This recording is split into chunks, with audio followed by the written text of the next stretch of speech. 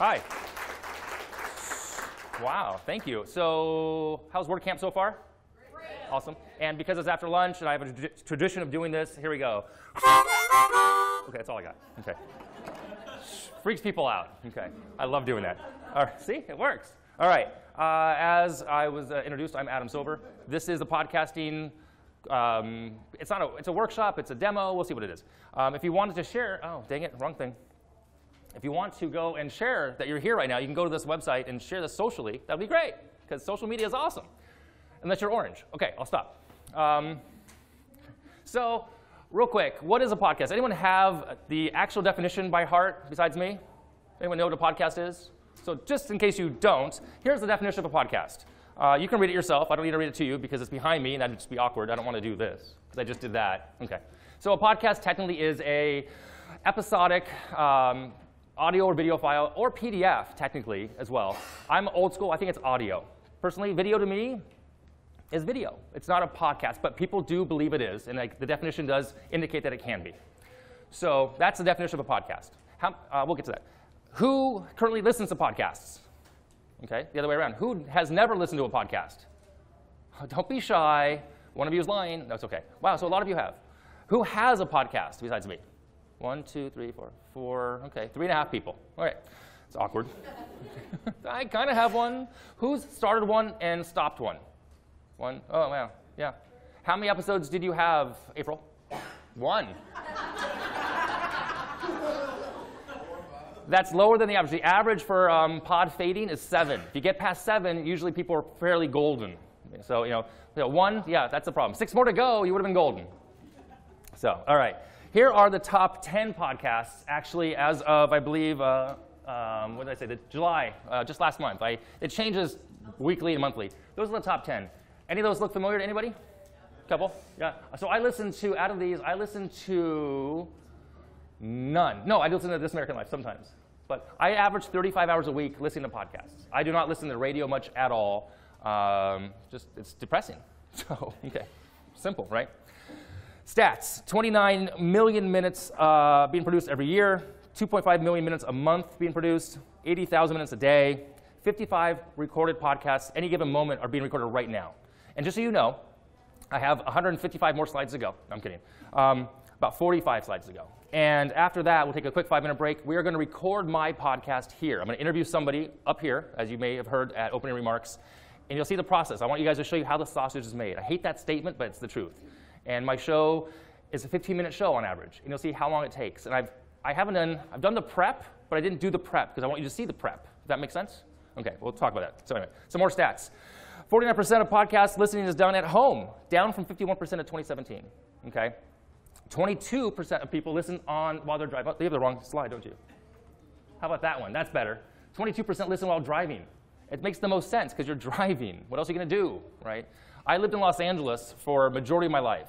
People say, why did you move to North Carolina? Because it's not Los Angeles. OK. So that said, I was in traffic a lot. I listen to a lot of podcasts. So that's my reasoning.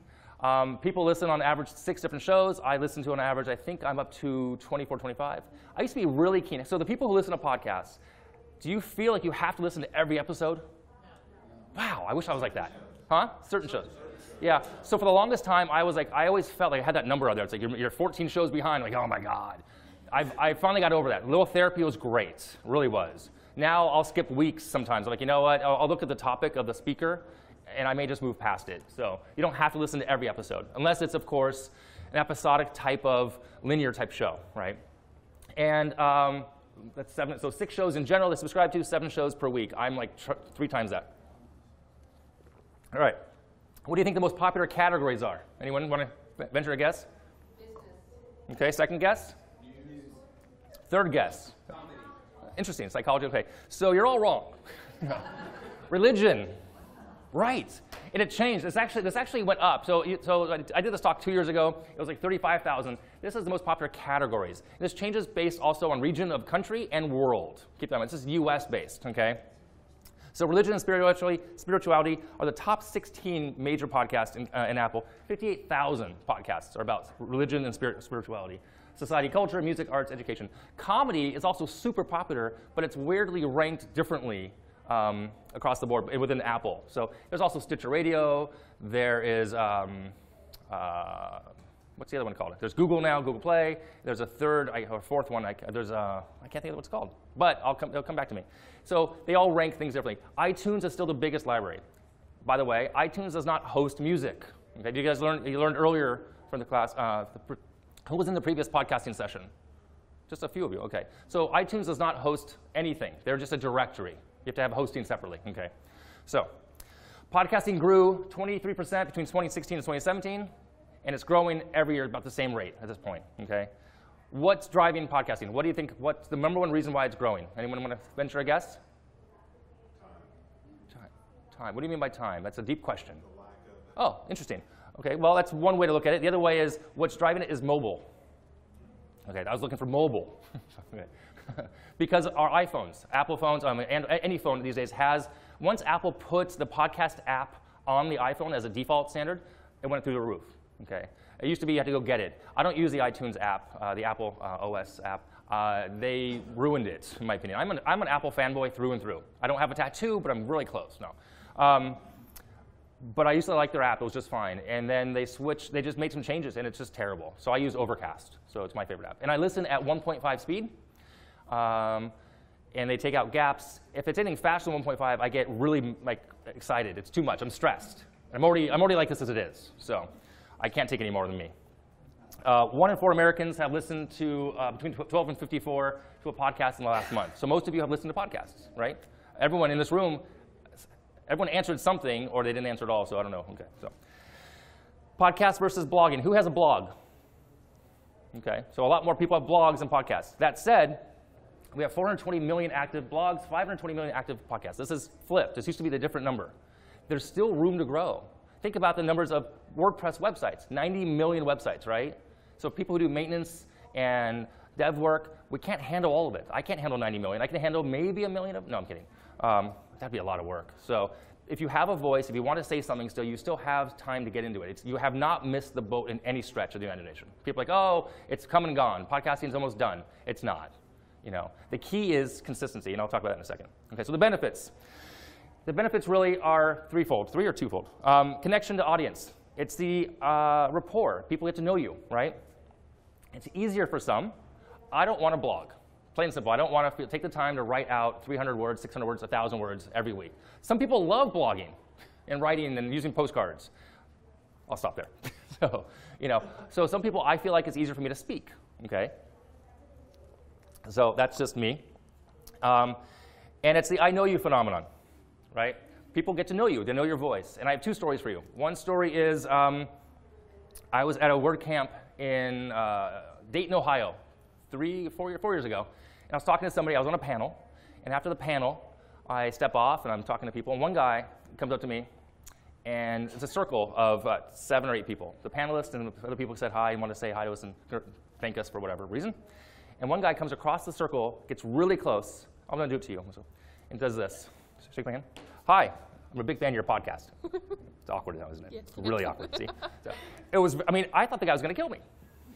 But he liked my show. He's a huge fan. He's now one of my best friends.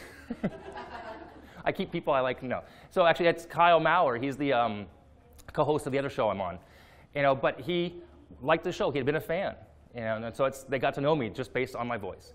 Same WordCamp. Next day, I'm talking to somebody in the hallway, and a gentleman walks past me, and he might be where AJ is, and turns around, comes right back. I'm not wearing a lanyard. He says, "Excuse me, are you Adam Silver?" I'm like, "Yes, I am. I listen to your podcast. I recognize your voice. Thank you for your show." I'm like, "Well, thank you." So that happens a lot over time. It took about a year and a half to get there, but it does happen. Okay, so people know you, because you're in someone's ears. That's the key. Versus video, where someone can kind of tune out. You're in someone's ears while they're doing the dishes, mowing the lawn, well, not mowing the lawn, folding laundry, child watching, whatever you're doing, driving. You're in their ears and you're talking to them. And based on your topic, you can really connect with people. Okay. So, steps to success. This is the easy part. Super simple to be successful. I'm kidding. Okay. Consistency. Number one reason. You have to be consistent. Okay. People ask me, and I talked about this yesterday at lunch. How do I know what to talk about? Passion. What are you passionate about, for one? Number 2, if you have a topic, Then you need to come up with subjects. Or you have a subject, you need to come up with topics. You don't need to come up with 100 right away, but you need to come up with about 20, 25. I say 20, 25, if you did 25, that's every other week, taking 2 weeks off for the holidays. If you can't come up with 25 topics in your subject before you start, you may not have the right show, okay? On top of that, you don't have to do it every week. I mean, you have to do it every week, yes. You don't have to wake up on a Wednesday and say, oh, I have to podcast. If you do that, you're in the wrong topic again. You don't want to feel like you have to do it. You want to feel like, I get to do this today. You can also batch this. Like with writing blog posts, if the muse hits you to do 4 or 5 recordings on a Sunday, fantastic. Then schedule them out, right? How many people did not know you can schedule out blog posts? Okay, good. A lot of people don't know. You guys are awesome. You guys are really smart than the previous WordCamps I've been to. So, this is only my first WordCamp this month. Okay. See you later. Thank you. Thank you. How many people, real quick, how many people have been to more than 5 WordCamps? How many people have been to more than 5 WordCamps this year? Okay, more than, oh yeah, April, that's true. Damn. April's here. Okay, good enough, fair enough. How many people have been to more than 10 WordCamps this year? Okay. How many people are going to more than 10 WordCamps this year? Yeah, that's nice. Which one do you go? Where are you going? We'll talk there. Okay. So, secondary thing of success, have a format for your show. Just to start the microphone and start talking, may not be all that interesting. Have a format. In my opinion, you want to have a format. My show, Kitchen Sink WP, has a format. I have 4 segments. I have upcoming in the news, upcoming events in the news, the meat and potatoes, which is segment 2, like what I talk about the topic, and I have tip or trick of the week, tip or tool of the week. That's it. Short show, right? I have a format every week. It's consistent, okay? So it's basic. And then I market it. How do you market it? Social media, I have guests. I don't do a lot of guests. Every guest every 4 to 6 weeks, tops. Unless I say that on average 4 to 6 weeks, because it's just not part of my show consistently. But some people do interviews all the time. The problem with interviews is you rely on someone else to show up consistently if you're doing it every week, right? And schedules change. And then the audio quality it can be an issue if you're doing things through Skype or Zoom. So there's other technical things to think about. Okay. I'm going to go back one thing real quick here. Success. Schedule the time you're going to record. Schedule the time that you're going to publish. My show comes out every Monday at 6 a.m. Eastern. Even when I was on the West Coast, I wanted the East Coast commute. 6 a.m. Eastern every Monday. So my show is due to be done tonight for tomorrow. I'm not up at, well, actually I am up early now that I live on the East Coast, but I wasn't up at 3 a.m. to hit publish. I scheduled it, okay? Be consistent. My show has missed 2 release dates because I forgot to hit a category for my RSS feed. My fault. And I get tweets, where's the show? People know my show on Monday. They run to my show. They go to the gym. They get accustomed to having it. Remember back in the day before we had TiVo? Who remembers pre-TiVo days? Who remembers Betamax? Okay. The back row, like, yeah, we're old. Okay. So before you could record something and watch it later, people had a schedule to watch certain shows. My show comes out Monday. People listen to my show on Monday. Simple. The reason I picked Monday, it's 2 days before my other friend's show. I want to beat him to the news. Okay. So I'm not going to lie to you. Monetization, making money at podcasting, so easy. Said nobody ever. Okay. Sponsors. So I have sponsors. I'm really picky on sponsors. I will not take a sponsor if it's about drugs, alcohol, pornography, obviously, anything that's inappropriate, in my opinion. It's my show. Number 2, it has to match the audience. My audience are podcasters, usually beginners or intermediate people in WordPress. If it doesn't match my audience, it's a money grab. I'm not interested. I average 1,000 downloads a week, okay? It's not a bad number. I mean, I've been in it for 4 years. And my audience respects that. They trust me, in my opinion. So I will only take sponsors of things that I think make sense and that I've used, okay? There's a secondary level of sponsorship of making money. It's affiliates. So, and I've done this, and it's, and you may come to hear this in podcasting, you'll notice it next time. So if I have an empty space, I don't have sponsors every week. I didn't take sponsors for the first year. I just didn't want them. I wanted to build an audience with slow and steady growth. Then I took them, and it's fine. It's easy money, technically. It's not extra money. There's no such thing as extra money, by the way. Totally different note. It's easy money. I say something for 30 seconds, I get $250, okay? Affiliates are different. So affiliates, it needs to be a win-win-win. So if you have a product and I'm an affiliate, I'm going to send you a client, potentially.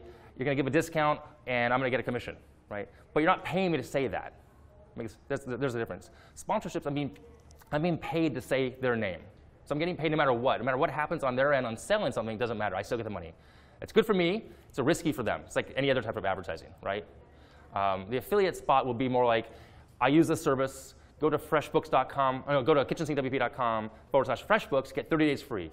Everybody gets 30 days free, right? But I use FreshBooks, and I do trust it, and I use it all the time. And I'll say this during tax season or during the new year when people are trying to do their books, I'll mention that, and I'll get a commission. That's the affiliate kind of way to make money as well. But again, I only do affiliate things for things I use consistently. FreshBooks, Nifty Quoter, just certain things, services I use. Okay. All right. Questions on monetization? And if you have questions, by all means, raise your hand, or you can wait till the end. Okay. Tools. This is always, people want to know the tools, and you can come up and see the stuff after if you need to as well. Okay. Hardware. So you need some hardware. Your hardware, like my studio looks like this. This is what you need. I'm totally joking. You do not need this at all. Okay. I've been in rooms like that. An old day job I had, my boss used to have that. I don't like him.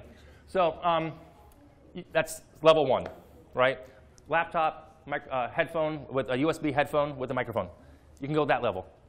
I personally do not record into my computer because computers crash, Macs and PCs. Things freeze, things make noise, fans turn on. I don't want to risk my computer stopping from the recording. Okay. So at a base level, you can spend $25 and start recording into iTunes, into QuickTime audio file, pretty basic. Even on a PC, you can do something like this. Very inexpensive way to get in. Or you can step up and go to a better microphone. And the one on the far right, little stand, little triangle stand, that's not on my desk anymore. But that's this microphone. It's a ATR 2100 Audio-Technica. I love this microphone. It's professional. It has XLR and USB. Okay, so I can do both. I can go right to the computer if I want, or I can go to my mixer. Okay, no mixer in this picture, but I could. Okay, $67. So an ATR 2100. I'll have links. I'll share all the notes, all this stuff as well on Twitter and some places with my affiliate links to Amazon. Just kidding. I'm not kidding. I'm not kidding at all. I'm not gonna lie to you. Okay. Another level, level 3. You can upgrade. You can go better microphone, mixing board, recorder, computer. Okay. In this case, this microphone, this is like one of the standard high-end stuff. It's like $500 for that mic. That's a basic mixer. It's what I have here, similar model. And I have a recorder here as well. Okay. And the reason I do this, so you'll see, I think my next slide is this one. My next slide, this is how it works for me. I record microphone into the mixer, right? My laptop goes into the mixer. Mixer goes into the recorder. Out of that recorder, I'll get out of the way for the photo ops, or I can go. Out of the recorder, I get a WAV file. WAV file, I pull an SD card out, goes in my computer, right? And then I edit the file in Audition. So we'll talk about that in a second. The only difference here is when I record now, we're doing a live recording here, so I have a second microphone, which I'm going to use here.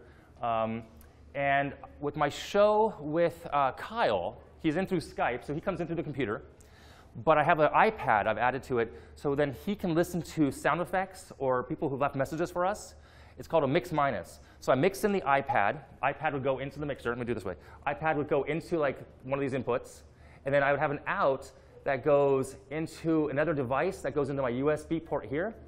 And in the mixer, he hears it, but he doesn't hear himself loop back. He doesn't hear an echo to himself. It's called a mix minus. I mix it in, and I minus out his voice, right? Once you get the concept, it's simple to do. It took me like 6 months to figure this out. Okay? I'm not that smart. I'm just really tall. Okay. All right. So software. Any questions on hardware? I can go back real quick. Any questions on hardware? Okay. Again, you can spend, someone asked me earlier, so you came up earlier and asked me how much to start. $67 microphone. You don't need the mixer. You can go the microphone right into the computer. $65, 60, that's it. You can start that low or less. You want to get a little bit more fancy, you can. Like I said, I just don't use my computer to record audio because I don't want things to crash. I like the separation of church and state, if you will. Okay. That was weird. All right, moving on. Tools. So like I said earlier, Libsyn is where I host my audio files. I pay $15 a month. Okay. This is GarageBand. This is Adobe Audition, and this is Audacity. Thank you. I use Audition. And I use Libsyn, Soundboard. And Soundboard is I'll show this in a second. Soundboard is a piece of software where I can have sound effects or my bumpers are there. I can play them from my computer, right? So I can play it off the computer in through the mixer to the recorder. I'm not sure they make it anymore, but there are other apps like it. Mine still works, so I keep using it. Until it stops working, I'll replace it. Okay. Again, GarageBand comes with every Mac. Adobe Audition is part of the Adobe Suite. I don't pay for it. I have it for free. I'm grandfathered in for life, which is awesome. I used to be a trainer at Apple a long time ago. I did for them, and then because of that relationship, I had connections at Adobe. We would trade software and licenses. So all my connections at Adobe are gone, but I still have the licenses, so it works out well. All right, so, OK. Moving on. My workflow. And this is what we're going to show in a second, so I'm going to take you through this. But here's like my workflow, in essence. I pick a topic. I write the outline. I record. I light edit with Adobe Audition. I export the MP3. There's some pieces missing in this, but you can take, and again, you don't have to take pictures. I will share this freely. Well, maybe for 99 cents. No. There's a lot. There's a lot of steps in this, and there's actually some pre-steps to this as well. There's some stuff that's newer. I'm a huge checklist guy. The reason you want to check this is you want to be consistent. There's a great book called The Checklist Manifesto. Anyone read this book? Yeah, great book. It's fantastic. Highly recommend it. And if you have a checklist, then you get busy and you're doing super well, you can outsource this and say, here's how you do my show. Here's my post-production, right? I'm getting to that point where I have 2 shows now. I'm looking to launch 3 to 4 more this year. When's that going to happen as far as the post-production and the editing? I want to find someone, but here's what I want done, so I can outsource that. So that's kind of how I do my show in a nutshell. We are now, it's only been 20 minutes, which is great. We're right on time, because I want to take the time now to do the interview, do the podcast. You have to be kind of quiet for part of it. Well, all of it, really. Imagine this is going to be a movie, like a talkie. Who remembers talkies? I'm just kidding. Just kidding. All right. So my 2 shows are Kitchen Sink WP and Get Options, like I said. That's me, and that was me, living on the phone. I've always liked to talk. Can you tell? So, and I used to have blonde hair. I'm just happy I still have hair. So, and now we can produce a show. We'll take a quick 5-minute break. But before we do a 5-minute break, anyone have any questions about the slides, about just in general podcasting and that stuff before we do the show part? Yes, in the back, yellow shirt. Well, I have a question back about the monetization. Sure. Talking about sponsors. Yeah. Is there a formula you use for establishing a value for that, or is that just whatever you can get? So I looked at my niche. I looked at WordPress, other WordPress podcasts. So when I started my podcast 4 years ago, there weren't that many shows around. There were about 4 or 5. Actually, there were at one point like 10, but half of them were gone already. They had pod faded. The other ones that were live, I looked at their stuff. They weren't really taking sponsors yet because it was still kind of growing, right? It was only half of its life or a third of its life. So then as people kind of came up, I looked at other people's fees on what they were charging for what they were offering. And I stole their number. So there's another way to look at it. The analytics kind of showed as well. You want to have an audience of at least 200-300 downloads a week minimum, or per episode, depends how often you do episodes. And then you also, some people say it's 10,000 downloads a week to get $50 a show. It just depends. In my case, I looked at, I don't want to say my competition, but I looked at my colleagues, what we were all kind of doing, and kind of just based on that. That's how I went on mine. Yeah. Everything's negotiable. Here's the thing. When I had a day job, almost 2 years ago, I was working in social media marketing full-time for a company, toxic, terrible company. They're not going to ever hear this, which is great. I left to relaunch my business, Concierge. I did it on the side. So when I had the day job, I didn't need sponsorship necessarily, for one. Excuse me. Wow, this is not going to be good for the show. Hey, how are you doing? It's good. So I had a sponsor opportunity. They wanted a month. This was awesome, actually. It's kind of a funny story. They wanted 4 weeks back to back to back, which is, I'm like, OK, $250 is $1,000. They said, can you do 4 weeks back to back? I'm like, let me move things around for you. I'll let you know within a week. A day later, I'm like, done. There was nothing to move around. But I needed that appearance had to happen, right? So they bought a month, fantastic. And then they actually sponsored WordCamp, Los Angeles, 2016. And they were trying to grow the business. They were trying to grow their involvement in the WordPress community, which, as you have to do sometimes. You have to spend money for marketing to get the name out, your branding out. They do their Snap ID. They do 2-factor authentication.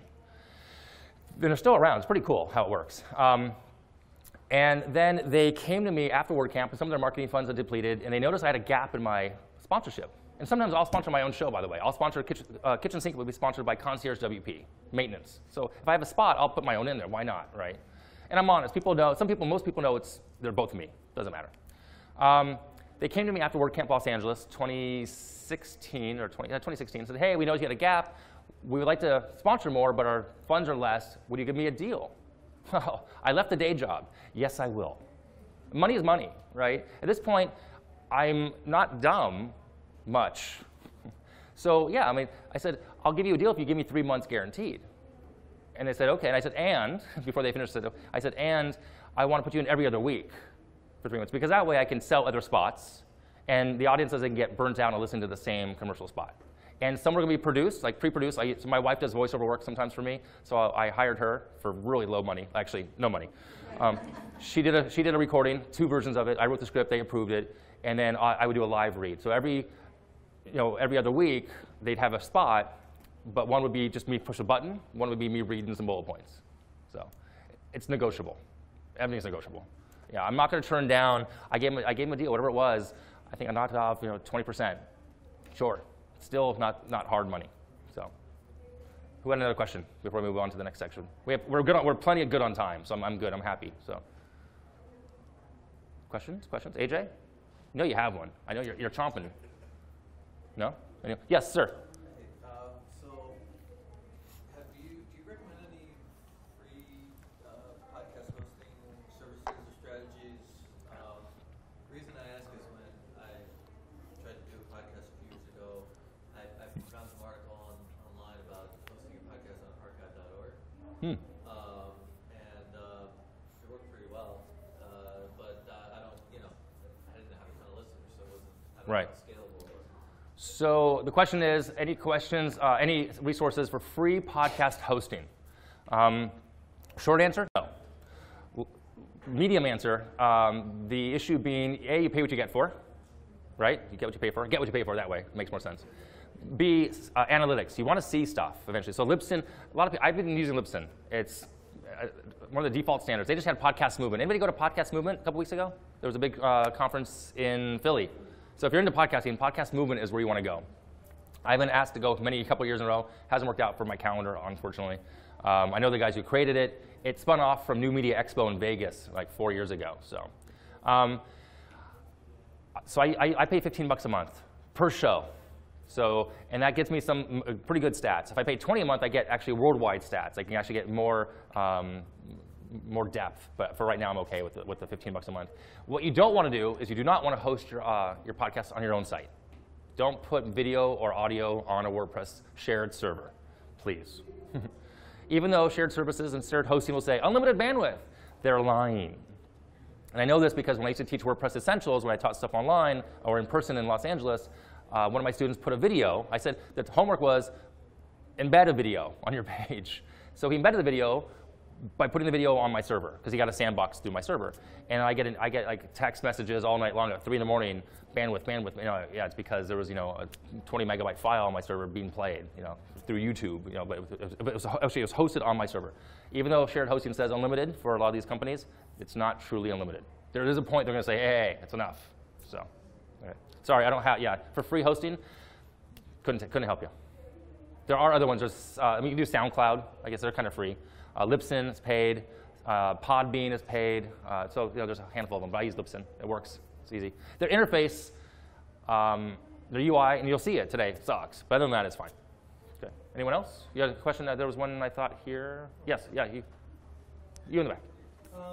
In addition to the podcast itself, do you have a WordPress website that you have to manage that has synopsises? Yes. So great question. So the question. How does that fit into your workflow management? And I'm going to show you all that as well. I'll show you. But the question is, do I have a WordPress website? I do. Yes. You do not have to at all. If you don't want to have a website to go with any of this, you don't have to. You can just record the show, edit it, upload it to Libsyn, for example, and you need a feed. In the previous class, was there talk about feeds, the RSS feed? A little bit. So I'm not going to get into that. That's the technical side. You have to set up an RSS feed. You can do it on your own WordPress site. I use FeedBurner through Google. And there's always talk about them shutting it down. Well, if they shut it down, I'll cross that bridge. But you don't need to go through them. You can actually go through Libsyn for all of this. And Libsyn will actually have a website for you if you want. Some of these services offer that. I have my own WordPress website. And I manage it based on every podcast gets a post, technically, and show notes. And the category podcast, though, and it knows to go to Libsyn, FeedBurner. FeedBurner then sends it to iTunes. iTunes, they're talking. They're always like, okay, anything new here? Anything new here? Oh, every Monday it's new. Uploads it. So is it embedded? Can people listen to your podcast from the website? They can. Are they listening to like a link from Libsyn? No, actually, if they're so technically yes. If they're listening, it's a stream from Libsyn, yes. So it counts as a download.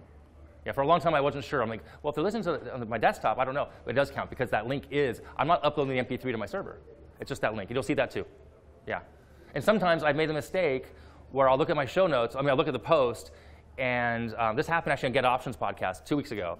It didn't come through. That show comes out Wednesdays. It used to be Mondays also, but I'm like, that's too much work for me. So I'd make that show Wednesdays.